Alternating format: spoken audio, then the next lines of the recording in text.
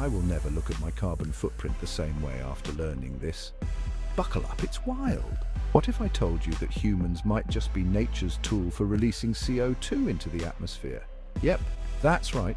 While plants work tirelessly to absorb CO2 through photosynthesis, we humans seem to be on a mission to pump it right back out. By burning fossil fuels and engaging in various activities, we're essentially releasing carbon that's been stored for millions of years. Crazy, huh? But why?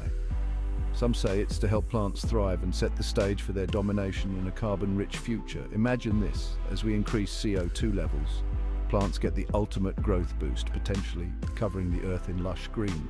So, are we just pawns in nature's grand game, ensuring that plants get their day in the sun? Next time you exhale, remember you might just be part of a grand ecological plan. Pretty cool for a breath of fresh air, huh?